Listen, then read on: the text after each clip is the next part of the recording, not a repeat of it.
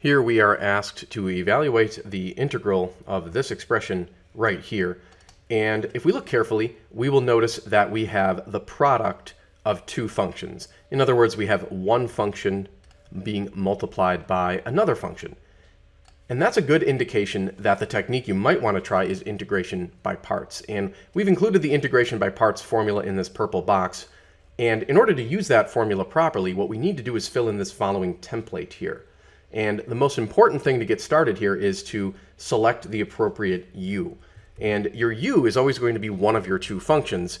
The trick is to pick the correct one. Now, a good rule of thumb is that you should always let u equal the function whose derivative becomes a simpler function. For example, if we let u equal x squared plus 10x, and then we compute the derivative, we would have 2x plus 10 as our derivative. Now that does become a simpler function. We go from a quadratic polynomial down to a linear polynomial, and that is indeed a simpler function that we have created there. On the other hand, if we let u equal the cosine of x, and then we compute that derivative, well, then we get negative sine of x. So we go from one trigonometric function to another trigonometric function that isn't obviously any simpler than the original function. So this would probably not be the best choice for u. And therefore, we will go ahead and let u equal x squared plus 10x. Now, when you go from u to du, again, you're going to want to do a derivative. We've already computed that derivative. It was 2x plus 10 and then dx. As for v, that will simply be the rest of the expression that is left behind, if you will, inside of the integral. So in this case, we're going to let dv equal the cosine of x dx. Now, to go from dv to v requires integration rather than a derivative. And the integral of cosine of x is, of course, sine of x.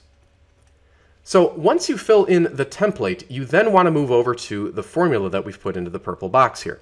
If we follow that formula, we would have the integral of u, which, recall, was the x squared plus 10x, multiplied by dv, which was, according to our chart, the cosine of x dx. And this will equal the following. By the way, notice this expression is simply the original problem. On the right-hand side, we have u, which again was x squared plus 10x, being multiplied by v. We determined v to be the sine of x. And then we're going to subtract another integral of v again, so you put the sine x right here, multiplied by your dx, and, multiplied by your du. And in this case, the du was 2x plus 10 dx.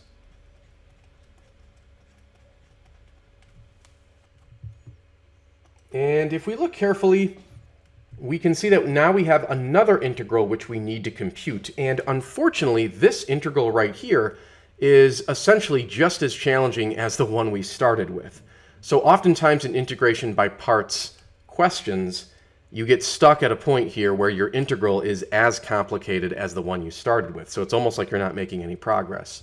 However, what we need to do is a second round of integration by parts, and we will see that that will lead us to success. So we're integrating by parts within a broader integration by parts problem. And so let's see if we can follow this along.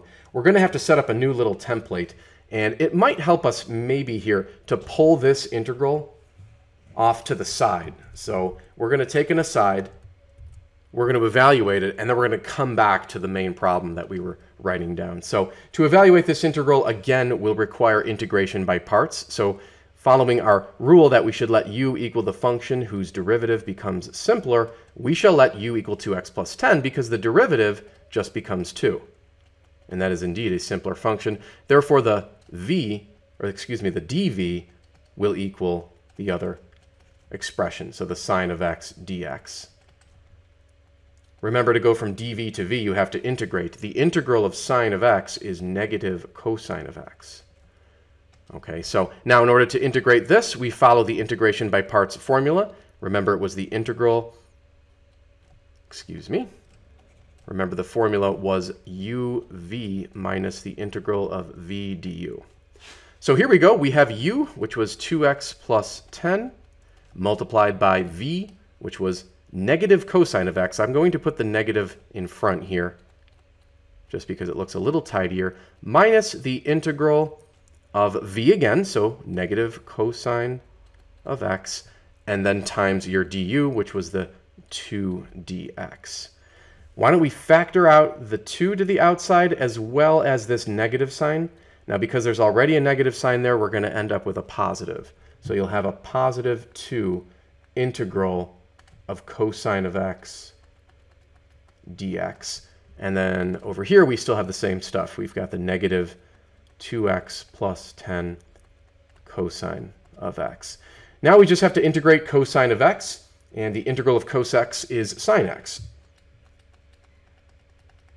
So we end up with plus 2 sine of x. Now remember, this expression right here was the integral that we were trying to evaluate all the way back at the top.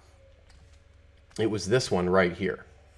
So for our final answer, we're going to have x squared plus 10x multiplied by our sine of x, and then minus that integral that we just figured out, and that was negative 2x plus 10 cosine of x, and then it was plus 2 sine of x. See if we can squeeze this in here. Plus 2 sine of x, like so. And then really the only other way to simplify it is to take this minus sign on the outside of our bracket and distribute it inward. So putting it all together, finally, we're going to have x squared plus 10x times the sine of x. Notice here you're going to have a minus and a minus, so that's going to become plus 2x plus 10 times the cosine of x.